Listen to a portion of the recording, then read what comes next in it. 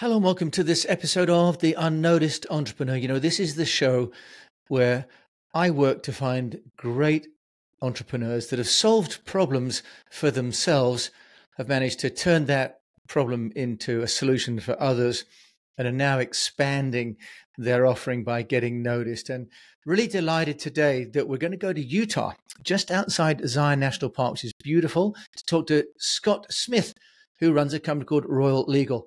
Scott, welcome to the show. Thanks for having me here.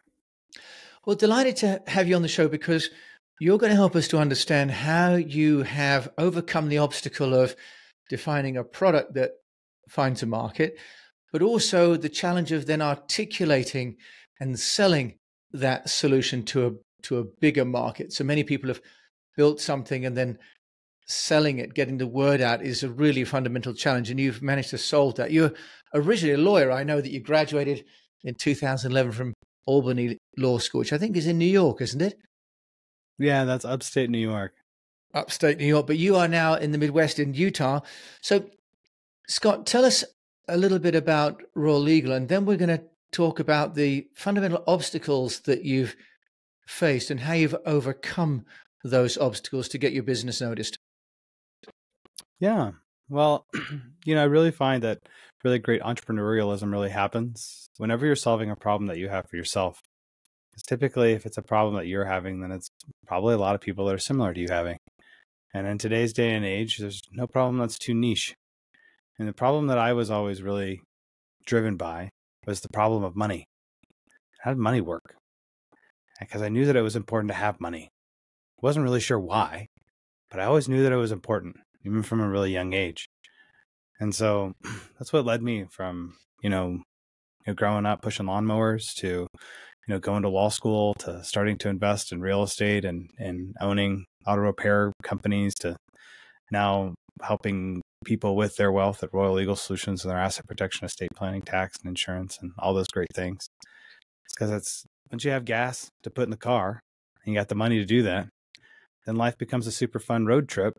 You just got to remember that it's just about how do I get enough gas to put in the car, make sure I'm going to have more gas to put in the car, and then just go enjoy the freaking road trip. Well, yeah, you've taken yourself from upstate New York across to Utah to build your business, but your business is national, isn't it? And you are helping people that want to be on their own personal, if you like, asset road trip, people that are buying assets to generate passive income, to maximize and optimize, for example, the tax strategies. And you and I were talking before that really there is no such thing as passive income. Is that there's once you've got assets, that attracts challenges of tax and management. Tell us what you do and some of the savings that you can help people to find. And then we're going to talk about how you communicate those to people. The game of wealth is actually surprisingly simple.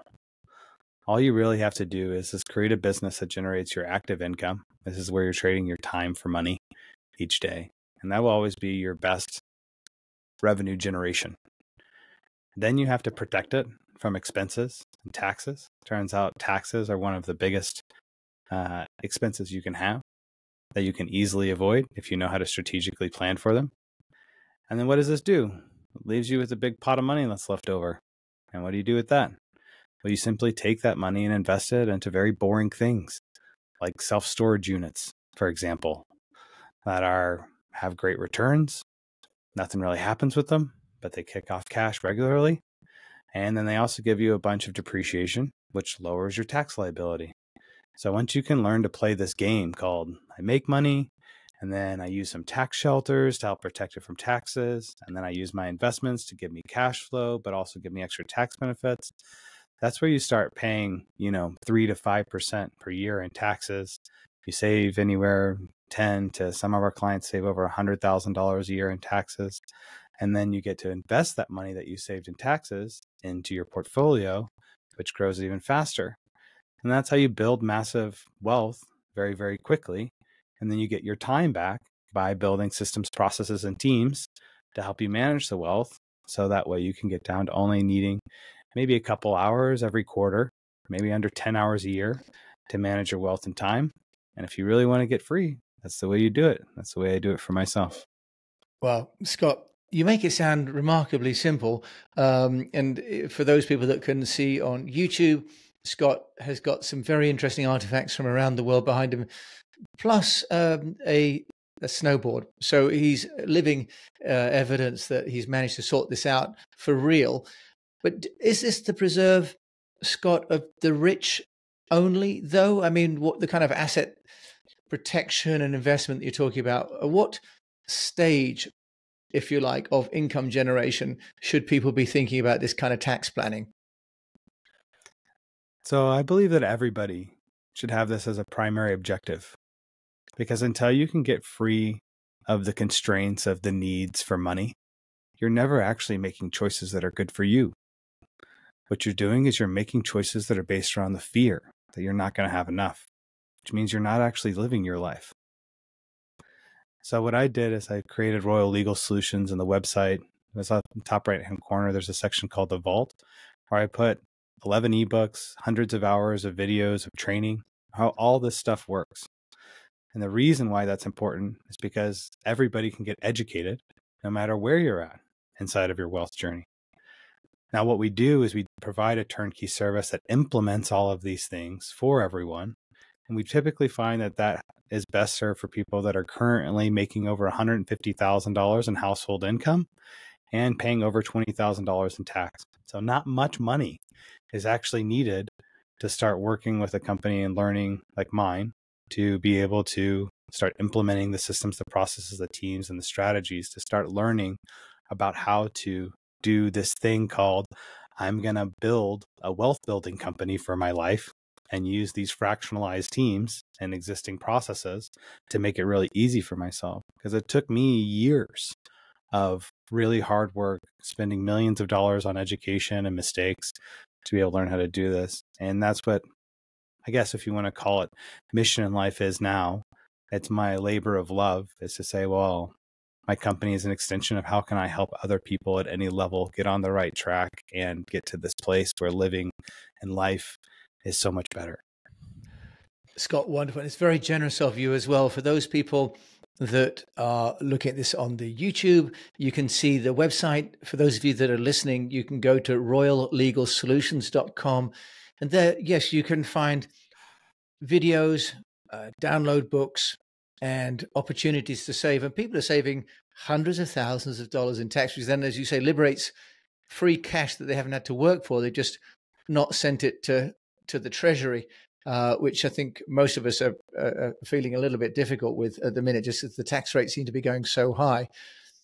Scott, you've obviously built a methodology for yourself. As an entrepreneur, how have you then spread the word? Because it's great to have your own understanding and build your own wealth, but you're very generously sharing that. How are you getting the word out, and how have you been getting noticed for what you're doing?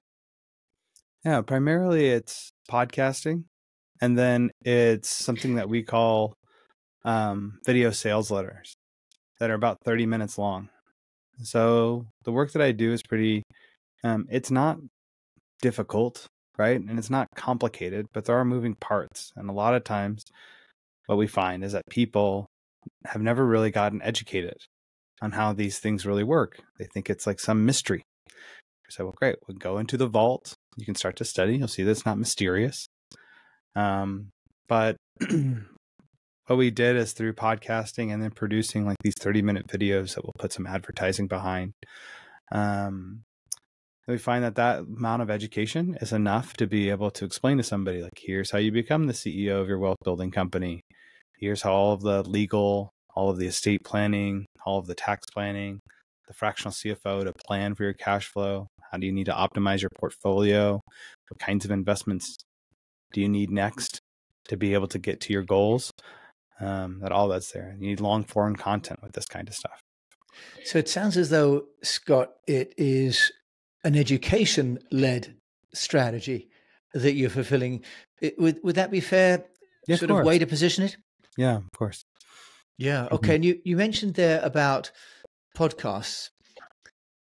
Why podcasts, Scott, when one might have thought you would benefit from, if you like, YouTube, or from, say, placing articles in magazines and newsletters? most of the time with the work that I do, I'm looking for podcast hosts to work with that are struggling with the problem that I solve. Because I work with money and investing and taxes, most everybody that I talk to in this field is also struggling with those same things. Because podcast hosts are just people that are trying to invest and become financially free like everyone else.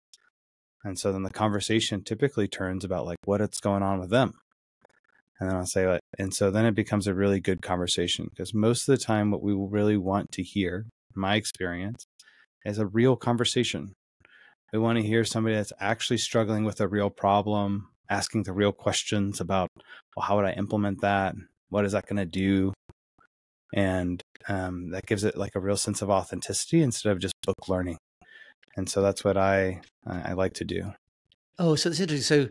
So you've identified me as someone that's obviously plainly struggling to make my my podcast into an asset, which I think so many of us are trying to do, is to find out how to monetize the time we spend. But also, we're on a mission to find good entrepreneurs to share our stories with, which is fantastic.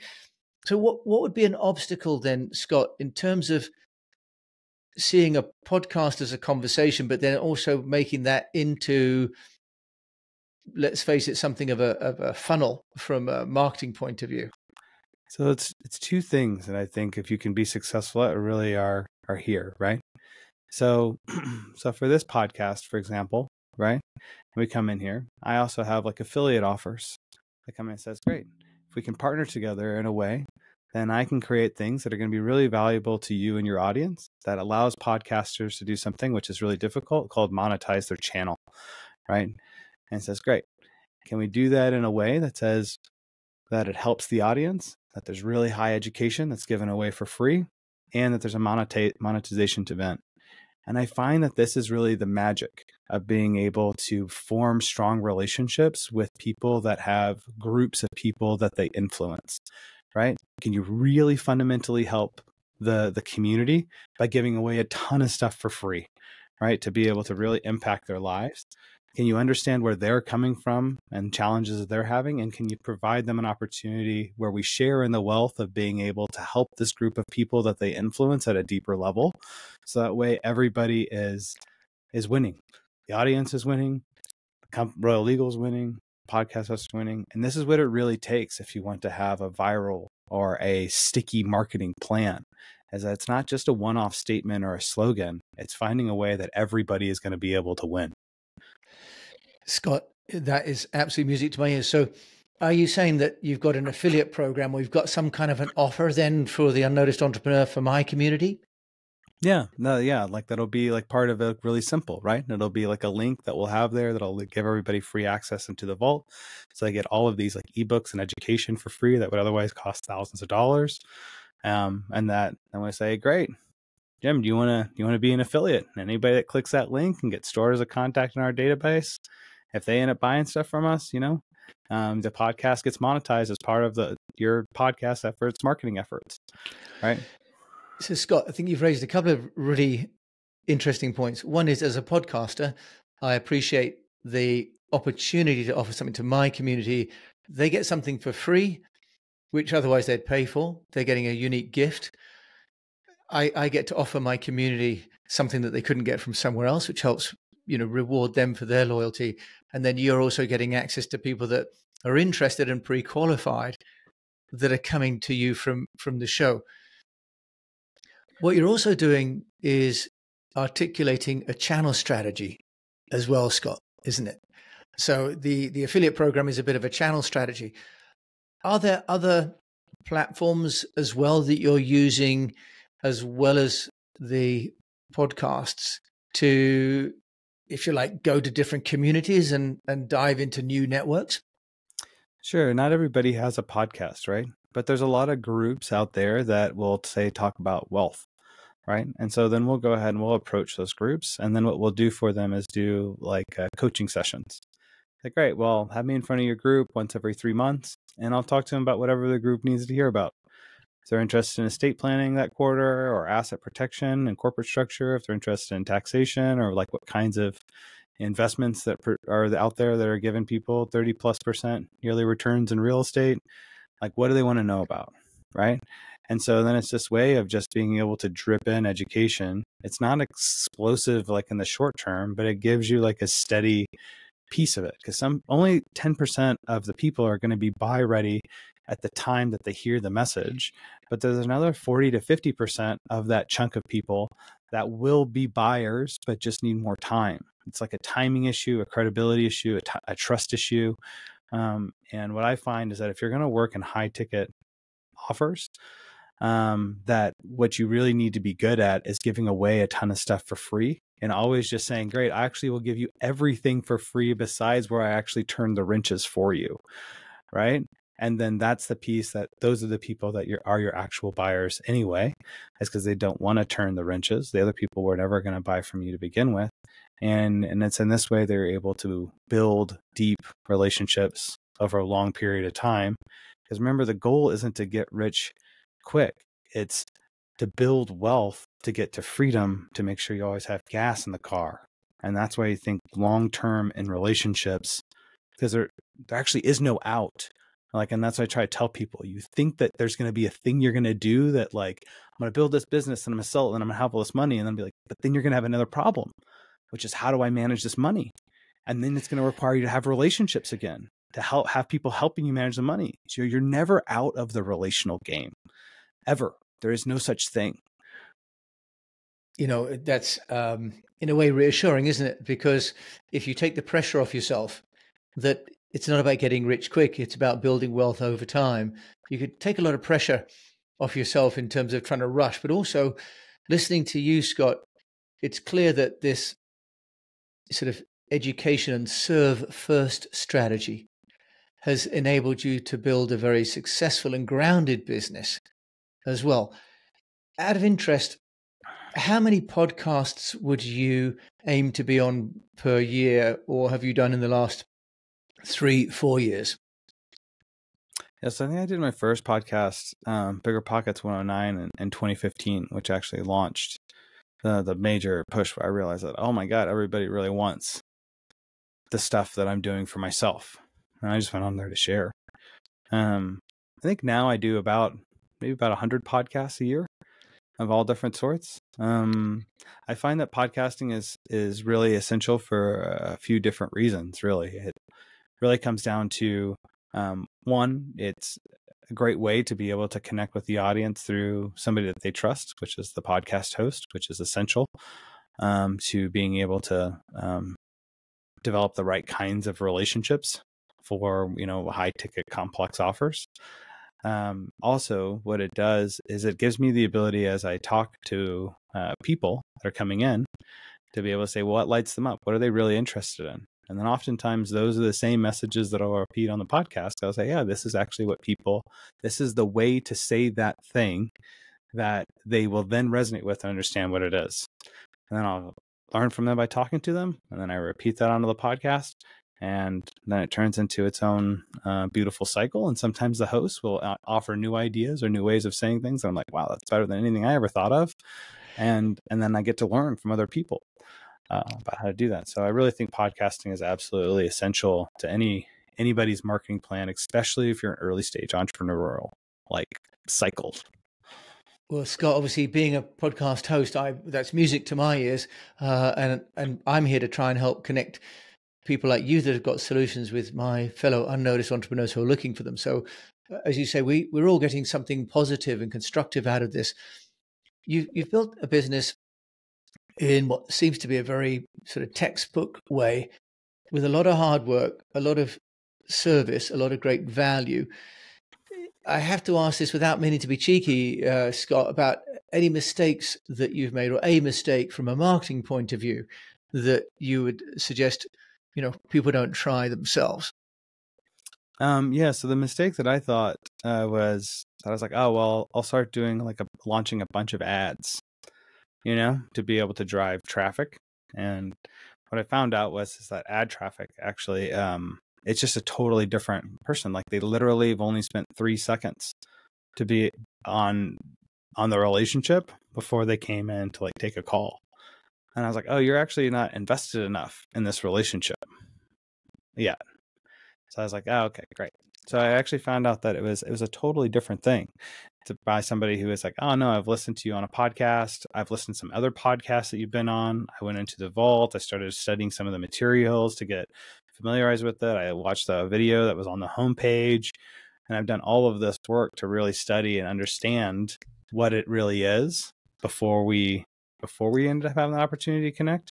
And so that's a bunch of money and a bunch of time that just ends up getting flushed down the toilet because you're like, oh, it's not about just raw numbers. Sometimes it's actually about the quality of the conversation, the quality of the people. And I find that's best through podcasting and these other channels. Yeah, that's really interesting. I've had so many guests on the show say that Facebook and other ads that they've done have not been a good ROI. Somebody somewhere is getting an ROI because people keep buying those ads. But for entrepreneurs, by and large, especially in our sort of startup to mid journey, direct engagement and, as you say, have your conversation. But also what you've been talking about is listening to the conversations from your customers, but also on the podcast and learning at the same time, which you don't get with ads, right? Because it's just pay to display. That's right. The game in early and mid stage entrepreneurialism is you're launching a product and then you're continually pushing to market to be able to, of course, generate more additional leads. And a lot of mistakes people make is that they try to get out of the conversations with the customers. And it's very important that you actually stay in conversation with the customers as well as inside of what your marketing channel is, because that is really the golden ticket that tells you what is the product that you're really developing for the market that you're actually going into. And the market that you're going into might not be the market you came from. And these people might think differently. They might have different value systems, might have different things that resonate with them. Yeah, and it's amazing, as you say, how often people kind of are so busy building that they're not spending the time engaging with their potential customers or their existing ones for repeat business. Scott Royal Smith, and you started this company called Royal Legal Solutions. If there's one tip that you'd like to give to my fellow unnoticed entrepreneurs, we've talked about podcasting, for which thank you, and I'm grateful because as a host, I'm delighted to hear that it's a platform that delivers so much value. But is there one other tip that you'd like to give for my fellow unnoticed entrepreneurs when it comes to getting noticed? Yeah, I mean, I think the deal is that I find that in life,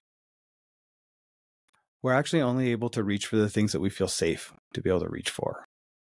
And the reason that I focus so much upon wealth and say like it's never too early to start taking action steps to start building wealth is because wealth is like a safety net. And when you can incrementally build your safety net in place, what that also frees you to do is to take bigger and bigger steps for yourself about reaching out. It's like, what is your true message? What is the thing that you really want to reach for? What is the thing that actually lights you on fire that other people might think you're silly for? And when you can get a hold of like that truth that's inside of you that burns that brightly, and if you don't have that yet, then it's a great thing to work on because we all have it. You just need to uncover what it is. Then your message will be so strong that people won't be able to help but notice you because it'll resonate with a depth of truth that everybody else that shares that truth will say, I have to go be with that person and do what they're doing. Scott, what a beautiful, beautiful answer.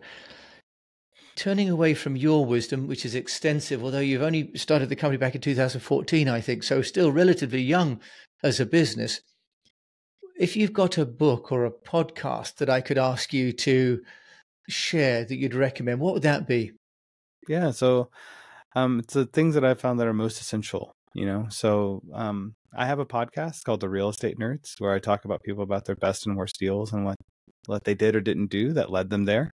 This is where you can get to see like, what is it actually like to be in the shoes of somebody, the psychology, and go deep with them about like what's actually happening inside of them and their thinking and their emotions and whatnot that actually makes them have good deals. It actually turns out it's totally predictable whether you're going to have a good deal or a bad deal. It has actually nothing to do with the deal. You can actually know it by what's happening with you when you're getting into the deal. And we'll actually tell you how's this going to turn out. So my podcast is a great place to start if you're interested in this kind of mindset framing. I also wrote a book called No Bull Leadership. And that's the leadership skills that I've learned like over the years that allowed me to be able to construct the types of teams that allow me to go do things. Like, can I go live for a few months at a time with the Yawanawa people in the Amazon and be totally off the grid and know that the company and all the customers will be taken care of properly? Well, that comes from having a lot of mistakes in leadership, to say, here's actually how real leadership works. It takes more time. It takes years to be able to groom the right people. You can't just hire people to work in your company and actually have them lead it while you're away.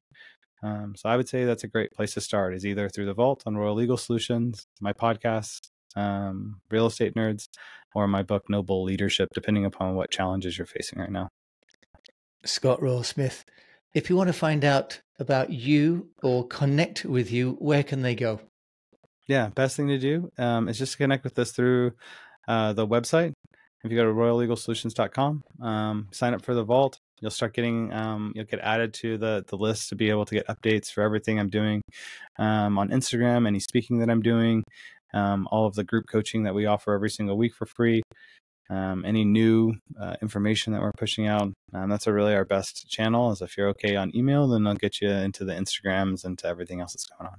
Great. And Scott, presumably if people say they've come from the UnNoticed Entrepreneur, then they will get a big smile and maybe an extra moment with you through a phone call. That's right. Yeah, everybody that comes from this from the show will actually get freebies for free bonus education materials, as well as some of my videos that are about entrepreneurialism and how do you combine that with wealth building skills. Very, very generous, as I've come to expect from you. Scott Royal Smith, thank you for joining me on the UnNoticed Entrepreneur today. Thank you so much. Yeah, great to be here. Thank you so much. Well, wonderful to hear Scott Royal Smith, and his business again is his business is, I made a mess there, is royallegalsolutions.com. So we've been all the way to Utah and just outside Zion National Park, which is absolutely beautiful. And one of the wonderful things I've really been getting from Scott today is, one is the power of podcasts, because, I'm a passionate believer. I've interviewed over 350 entrepreneurs. I've learned a lot, but hopefully you've learned a lot from listening to these interviews. If you have, do please review the show and follow the show, because it really helps if I know that you're reviewing and liking the show, but it also helps the algorithms to know that you're enjoying the show. So big takeaway from Scott today, probably for me, is really about the need to educate. So if you educate to serve your community, they will eventually need to come and see you, because they will have bought into you and trust you. And that's a wonderful way that podcasts can serve. So thank you so much for joining me, Jim James, on this episode of The UnNoticed Entrepreneur. Until we meet again, I just encourage you to keep on communicating.